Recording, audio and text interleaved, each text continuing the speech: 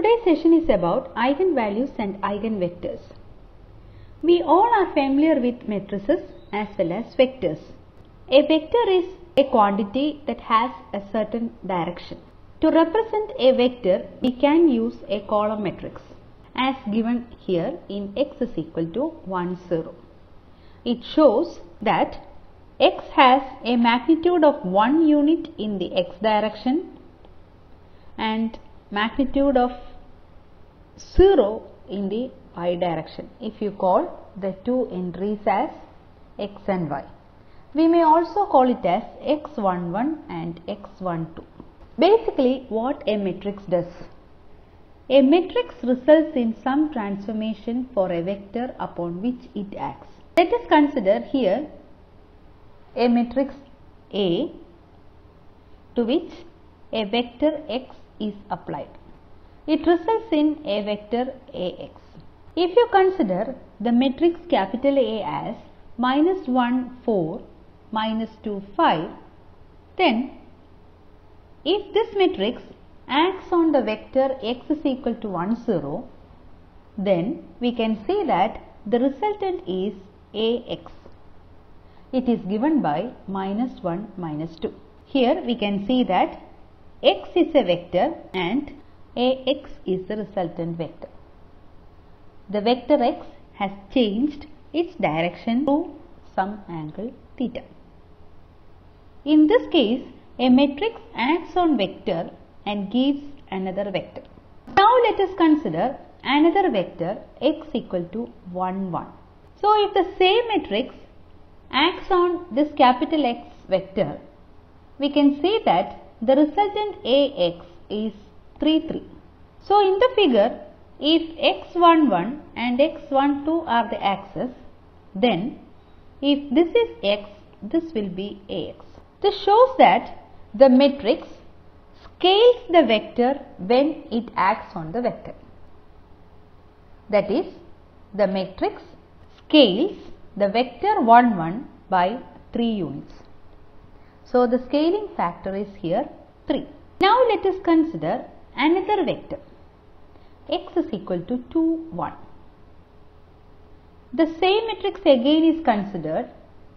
When this matrix acts on capital X, the resultant Ax is 2, 1, which shows that when the matrix acts on X, it results in the same vector, and that means the scaling factor is 1. So we have x and Ax as the same vectors, where x11 and x12 are the axes. Here comes the importance of eigenvector. We had discussed 3 cases upon which a matrix acts on a vector. In the last 2 cases, we could see that when the matrix acts on the vector, we got a resultant vector in the same direction. Whereas, in the first case, we could see that when the matrix acts on the vector has changed or vector has rotated through some angle. Also, it had some scaling. Here we can see that when a matrix acts on a vector, if we get a parallel vector, then we can call that vector as an eigenvector of the matrix. And the value by which the eigenvector is scaled is called the eigenvalue. Thus, the two eigenvalues of the matrix capital A is equal to -1, 2, 4, 5 are lambda 1 is equal to 1 and lambda 2 equal to 3. And the respective eigenvectors are 2, 1 and 1, 1. We could see that when the matrix A acts on 2, 1, it resulted in the same vector 2, 1, which means that the scaling is 1. That means the eigenvalue is 1 and the corresponding eigenvector is 2, 1. When this matrix acts on M2, we can see that it results in a vector 3, 3. This shows that the eigenvalue is 3 and the eigenvector is 1, 1. We can have scaled vectors as eigenvectors. Thus, If 1, 1 is an eigenvector, then 2, 2 can also be an eigenvector. Only thing is that when the matrix acts on this 2, 2, it results in a scaling by 3. That means the resulting vector will be 6, 6. In the first case, instead of 2, 1, we can have eigenvectors corresponding to an eigenvalue of 1 as 4, 2 or 6, 3. So this shows that when a matrix acts on a vector, the resultant AX will be scaled version of the original X. That is why it is written as lambda X.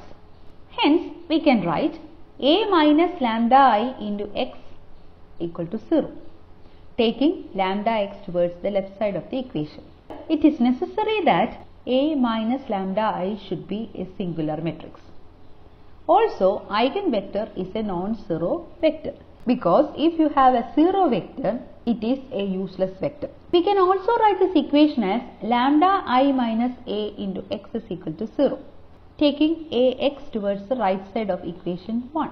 If A minus lambda I or lambda I minus A are singular matrices, then determinant of those matrices will be equal to 0. Thus, we have determinant lambda I minus A equal to 0 or determinant A minus lambda I equal to 0. This is called the characteristic equation of matrix A. And once we obtain the roots of the characteristic equation, which are called eigenvalues, we can find the eigenvector corresponding to those eigenvalues, because as we have A minus lambda I into X is equal to 0.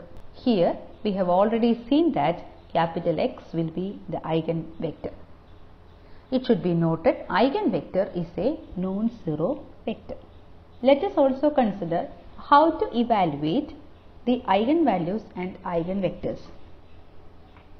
We have seen that eigenvectors satisfy the equation lambda I minus A into X equal to 0. So, in order to determine the eigenvalues, we need to use determinant lambda I minus A equal to 0. We get lambda 1 as 3 and lambda 2 as 1. For any n by n matrix, there will be n eigenvalues.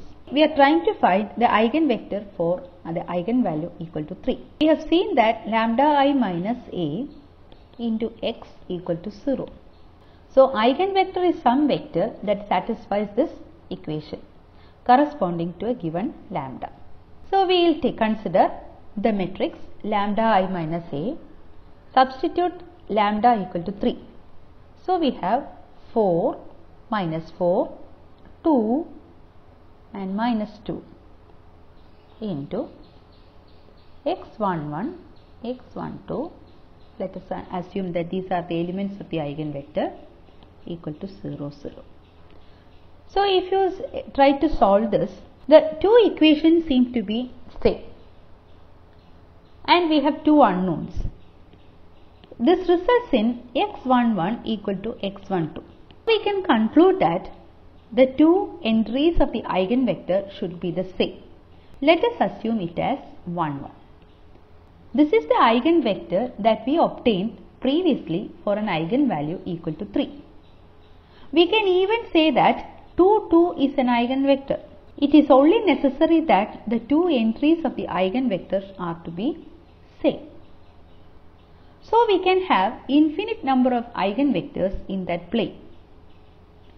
Now, let us consider the eigenvector corresponding to the eigenvalue equal to 1.